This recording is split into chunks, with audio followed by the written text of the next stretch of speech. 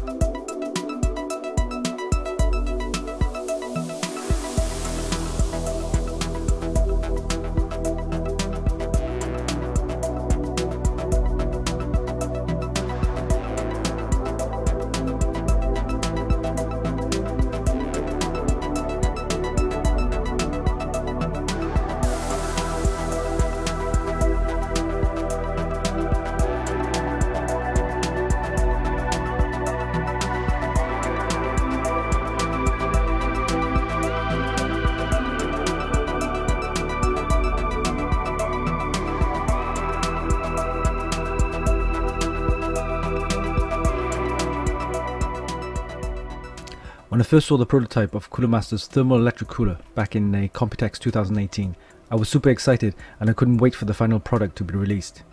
It's now 2021 and they finally released the MasterLiquid ML360 Sub-Zero AIO cooler in collaboration with Intel, featuring the Cryo cooling technology. It's the only AIO cooler that I know of that uses thermoelectric cooling, so well done to Cooler Master for that achievement.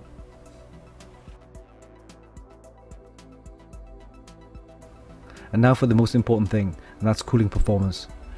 With Intel's Cryo cooling enabled, the MasterLiquid ML360 Sub-Zero does an excellent job of cooling the Intel Core i9 10900K to a cool 21 degrees Celsius, with full load temperatures reaching a high of only 65 degrees Celsius. What's intriguing is the unregulated option on the Cryo cooling software, which disables the safeguards controlling the thermoelectric plate, allowing it to draw more power to feed it. With unregulated switched on, the temperatures plummeted to a chilly 4 degrees Celsius, with each core hitting minus double digits. At this temperature, condensation was sure to set in. So has Cooler Master answered and satisfied my wishes? Yes. Can I help with overclocking? Well, surprisingly yes. I was able to overclock the Core i9 10900K to a new high of 5.5 GHz on all 10 cores, with a full low temperature reading of only 65 degrees Celsius. Apart from the risk of condensation, there's a couple of things that you need to be aware of. Running a thermoelectric cooling can be extremely power hungry, and in this case of the MasterLiquid ML360 Sub-Zero, it can consume a total power consumption of up to 200 watts. We recommend a minimum power supply of 850 watts or higher. The Cooler Master MasterLiquid ML360 Sub-Zero AIO CPU cooler is not for everyone. Some of you might think that the thermoelectric cooling is pointless. There's too much risk involved, consumes too much power, and also you get the risk of condensation. But for the extreme enthusiast who's reluctant and hesitant to go with the liquid nitrogen cooling, this could be the next best option. Cooler Master has surprised us all with the MasterLiquid ML360 Sub-Zero. It's one of the best and most innovative AIO CPU coolers that we've tested to date. It offers excellent cooling performance that just isn't achievable by other AIO coolers on the market. And you get all of this thanks to Intel's Cryo cooling technology featuring thermoelectric cooling. For me, the cooling performance easily outweighs the cons, so for this reason we're giving it a recommended award. You can check out the full review on our website at funkykit.com.